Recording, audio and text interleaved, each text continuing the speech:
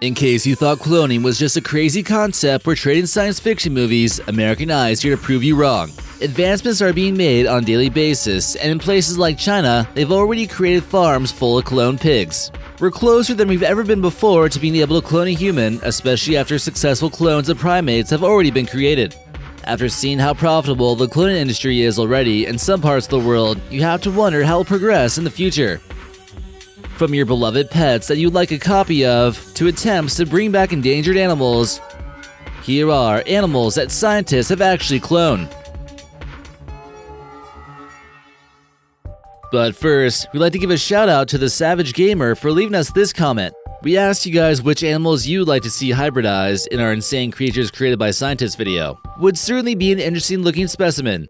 Let us know in the comments section if you can clone any historical figure, who would it be and why, and maybe we'll feature you in an upcoming video. Number 11. Creating copies in nature.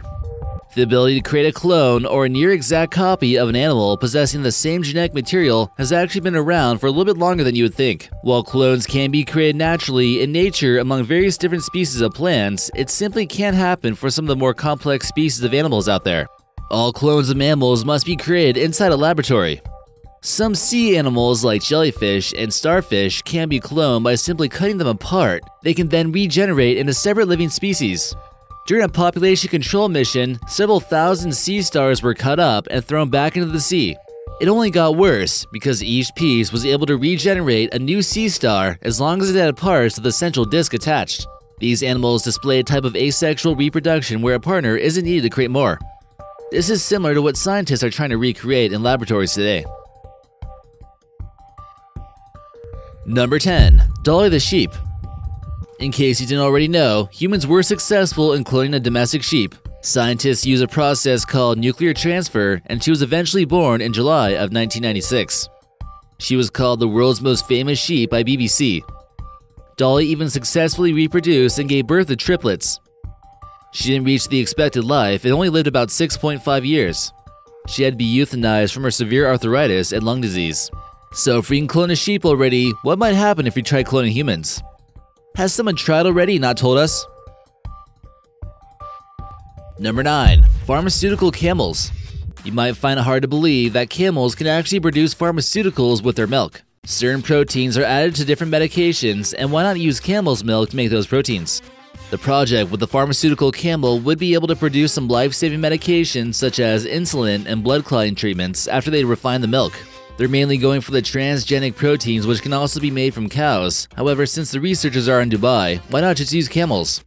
Camels are very resistant to their climate, and they wouldn't need to feed them quite as much grass. As the technology continues to advance, it's likely that other animals will be able to produce these key ingredients to help keep people alive.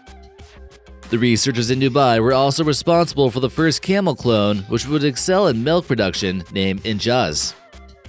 It was able to even give birth in 2015 to a healthy calf.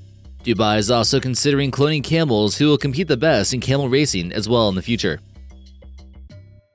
Number 8. Ruppy the puppy. Haven't you wanted a dog that can glow in the dark? Who the heck wouldn't buy one? It looks like this dog here was just born to be a raver, and the world's first transgenic dog was actually born in 2009. He gets the name as Ruppy, which is short for Ruby Puppy. This clone beagle actually has sea anemone DNA inside him. This took place in the country of South Korea, where the previous clone dog turned out to be an imposter. But this photo here shows Ruppy glow in the dark, all lit up under ultraviolet light at an early age of 10 months old. This should give you an idea how crazy technology is getting.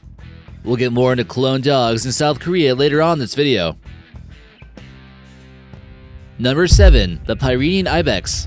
This goat from the Pyrenees Mountains between the border of France and Spain went extinct in 2000. Frozen skin samples were used for the genetic material required, and a domestic goat was used as a surrogate mother. The population severely dwindled from hunting. This animal was quite abundant in the Middle Ages, but the number rapidly declined in the 19th and 20th centuries. Some believe it had to do with increased grazing in the area that led to a decline in the resources for it. It's one of many animals presumed extinct within the past few decades. The species was cloned, bringing it out of extinction, but it died from lung complications. This rare photo shows a clone named Celia, who is the last surviving Pyrenean Ibex. Number 6. Ombretta the Mouflon. We know on some bases that cloning might not be morally supported, but is it wrong to bring back an animal by means of cloning if it's on the verge of extinction? In case you were wondering what a mouflon is, it's a species of sheep found in Europe, similar to the Pyrenean ibex previously mentioned. Scientists in Iran took DNA samples from one mouflon and then inserted them into a donor egg that belonged to an unfertilized surrogate sheep egg. The method of cloning they used was successful on herds of goats, so they figured it should work well with this rare species. Many would still argue that cloning is cruel to animals who have nowhere else to live, and the focus of the scientists should be to create a better environment. There doesn't seem to be too much info on how long the umbrella lived for, but it's known that it had a healthy infancy with no mutations. If you find out how long it lived for, let us know in the comments section. Number 5. Crab-eating macaques. The possibilities really seem endless, and while it might sound like all science fiction at the moment, China has already succeeded in cloning monkeys just last year. That was a huge boundary breaker for cloning humans, especially since macaque monkeys shared 93% of the same DNA as Homo sapiens. Scientists made it seem pretty easy when they basically used the same technique used to clone Dolly the sheep. The method had originally failed to make more monkeys, but eventually it worked after thousands of attempts previously. This all happened just recently in 2018, and many believe it would be used to help combat certain illnesses like cancer or Parkinson's disease. Number 4. A Spanish fighting bull. Spain wants to show off their cloning skills too, and they cloned one of the fiercest fighting bulls out there so it could live and fight another day. DNA from the father was inserted into a cow's egg and then placed inside a surrogate mother in 2010. The project took roughly 5 years to complete with a low budget of only €28,000. The calf got the name of Got or Glass in Valencian, and it weighed in at 24.7 kilograms or 53 pounds. What would happen if something went wrong in this experiment and there were some angry mutant cows running around during the next run of the bulls? Watch out. Number 3. The woolly mammoth. Scientists are also looking for a way to bring back a few woolly mammoths by using an Asian elephant as a surrogate mother in an extremely expensive project. This is an international joint experiment between the countries of South Korea and Russia, and the end result would actually be a woolly mammoth and Asian elephant hybrid. There's certainly enough preserved mammoth DNA out there, but due to the cost and the complexity of the project, it's going to be at least another 3 years before we can see one. Other scientists have proposed using the artificial womb to avoid issues with the differences between mammoth and the Asian elephant pregnancies. Some believe the current conditions on Earth are too different for them to survive in modern times, but it's worth a shot, right? They would only be kept at zoos and would be closely observed. No one knows for sure what would happen if we release an extinct animal into the wild again, and you have to be a little bit curious if they've done something like this in secret military bases.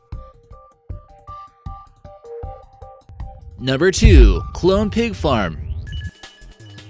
Would you be willing to eat meat at a lower price if the animal was cloned? The company known as BGI, or Beijing Genomics Institute, reported to be creating at least 500 cloned pigs a year at a success rate between 70 to 80%. Pork is actually becoming quite the commodity in China, but being able to create successful pig farms has proven to be difficult. Certain provinces eat a large amount of pork, and the demand there is certainly high. However, many pig farms have been decimated by what's known as the African swine flu, which certainly sounds like something you want to avoid. This now brings cloning to a whole new level when it begins to be used for commercial purposes. Sows are impregnated with early-stage embryos of the clones, and some tinkering of their DNA might also take place. Some genes might be removed so that they can make them more susceptible to Alzheimer's disease, while others might be removed to make them stop growing at the age of 1. Why don't they just try cloning some panda bears so we can keep them as a pet? And number 1. Barbra Streisand's dog. If money wasn't an issue and your beloved pet passed away, would you consider harvesting some of their DNA in order to make a clone?